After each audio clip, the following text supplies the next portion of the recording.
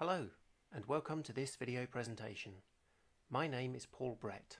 I'm a Senior Software Support Analyst supporting the Transformation Extender product from IBM.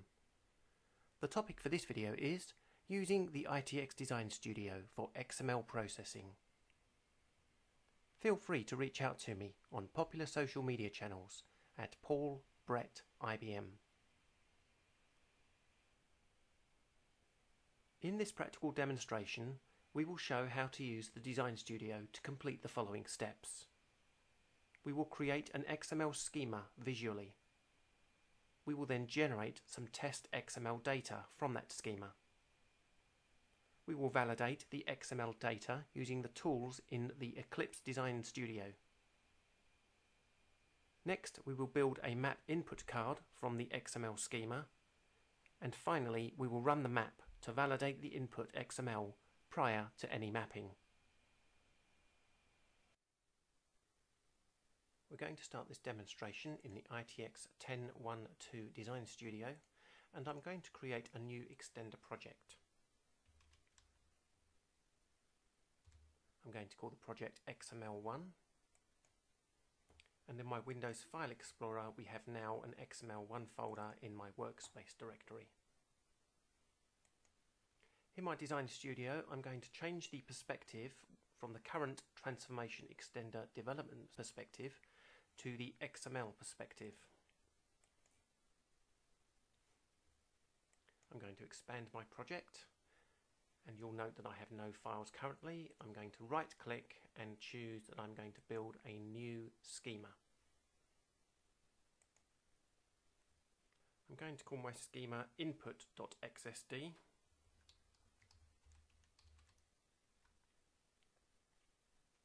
And here we get to build the schema in a visual style. So let's start with the root element. I right click in Elements and choose Add Element, call it Root. Then I right click, change the type to a new type, and I create it as a local anonymous type. If we switch to the source view temporarily, you will see that the XML schema is slowly built up for you. But we're going to stick in the design view for now and go on to the next step. If I double click root, I now get to put in all of the objects that are a child of root. So if I right click here and choose add element, I'm going to put in record. So my XML schema is going to define that there are multiple records. So record itself cannot just be a string, it needs to be yet another local anonymous type. So let's right click, set type, choose new, and create as local anonymous type again. I'm also going to set the multiplicity at this point because I want multiple records to be in my XML file, and I'm going to go for 0 or more in the options here. If I double click the record type, in the header there, under the record type we can now define the children of the object record.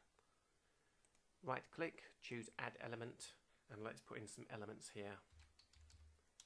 Name, which I'm going to have as a string. Age, which I'm going to change from a string to an int.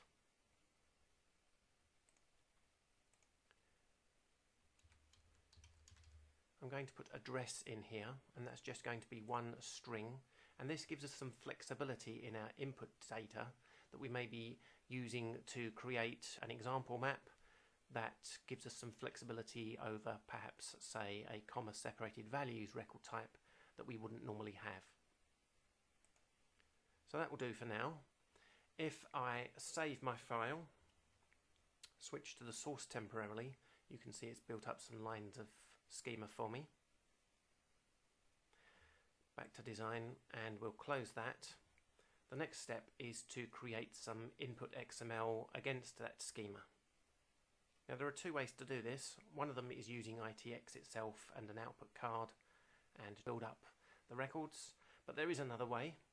We can just right click, choose new XML file, which I'm going to call input.xml, And rather than saying that to create the XML from scratch, we're going to create the XML from an XML schema file. Click Next, we point to our schema. Click Next, we say that we want to create optional attributes, we want to create optional elements, and we're going to limit the optional elements depth to 20. If I click Finish here, it's now created my XML file for me, and if we switch to source, you can see that it's created one record with a name of TNS:name, an age of 0, and an address of TNS:address. Now this is pretty terrible for input data, but it gives us a nice place to start from to be able to cut and paste and create further records. So let's do that now. Let's overwrite this first record with some useful information. And there you can see I've typed out a fake address for Steve Rogers. Now the advantage of XML is that the data can contain new line characters and doesn't mess up our validation. And when we bring that file into ITX for processing, those new line characters will remain, and they can either be stripped out or we can use mapping techniques to make these into individual fields. So we have one record. Let's now copy and paste that and make a second record. I've given Bruce Banner a completely different age and a completely different address. But how do we know all of this is actually valid data? So let's just save the XML at this point and right-click the XML file, and we can use the Validate option here. This has validated successfully against the schema. The schema is defined in the XML, input.xsd, and no errors have been found. If errors had been found, they would be displayed in the Problems window. So let's purposefully introduce an error into this data. Let's remove the O of record there, and save and right-click and validate again. It says here validation complete, 2 errors were discovered. We'll expand those errors and we'll drag this over. Okay, so it says here that invalid content was found starting with element TNS:RECRD. So the word record is obviously corrupted there. That's what it's picked up on. And it's also come up with a second issue that TNS:RECRD has not been terminated by a matching closing tag. Well, the matching closing tag is there, but it's spelt correctly. So let's go and fix our problem. Save, right-click, validate again, and you'll note that the problem lines disappear. So there we go, that's our input XML validated using the XML validation feature of the XML perspective as part of the Design Studio. Let's switch back now to ITX and do the same validation using a transformation extender map.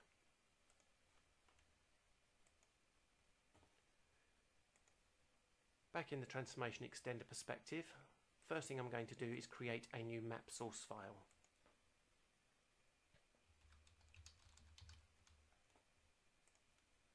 I'm going to call it map source 1. And within my map source, I'm going to create a new map called new map 1. And then within my new map, I'm going to create a new input card, and I'm going to call that card in1.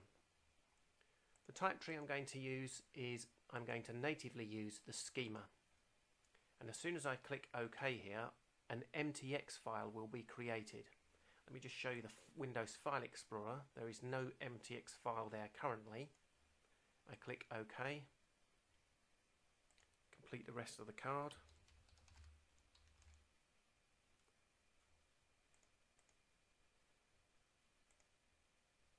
Choose XSD as the root object. And now if we switch back to our File Explorer view, you'll note that there is an input.mtx file, which is basically the type tree. Okay, here's our map. We have the schema used as a type tree. We are reading the file input.xml. This map is ready to run.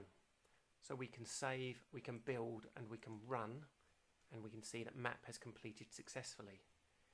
If I expand the miscellaneous section, there is no output file produced because there is no output card for this map. There are no traces produced at the moment because I haven't turned any of those on, but I can be reasonably confident that that input.xml file is valid because I've validated it using the XML perspective and the validate command, and I've also validated it using my ITX map here. Next step, let's create an output card to show you what I meant with the formatting of the data.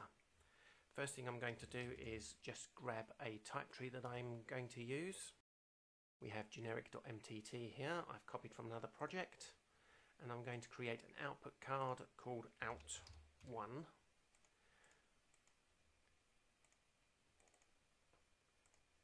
The type I'm going to pick from this generic is the file type, and I'm going to be writing to output.txt.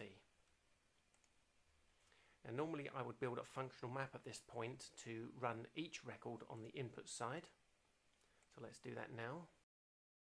The functional map is going to be called f_each record, and I drag the record object in here to complete the rule. Right click, functional map wizard, create, close. Here's my functional map. I'm going to switch to composition view to see it in hierarchical format. And if I double click here, we can see that we have a text item that we're going to populate from each record. Now I'm going to ignore the name and age for now and just drag in the address. And if I go over to my executable map and save and build and run, that's run successfully. If I now expand miscellaneous, you'll note that I have an output.txt file, which should be the two addresses one after the other. But the key thing to note is that the addresses have retained their formatting from the XML, the new lines specifically.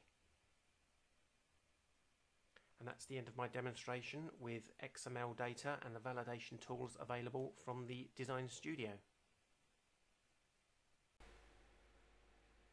I want to thank you for taking the time to watch my video presentation. If you found the content interesting and informative, please hit that like button. Perhaps leave me a comment. Consider subscribing to my YouTube channel, as I release content such as this on a regular basis. Feel free to reach out to me on popular social media channels at Paul Brett IBM. Thank you.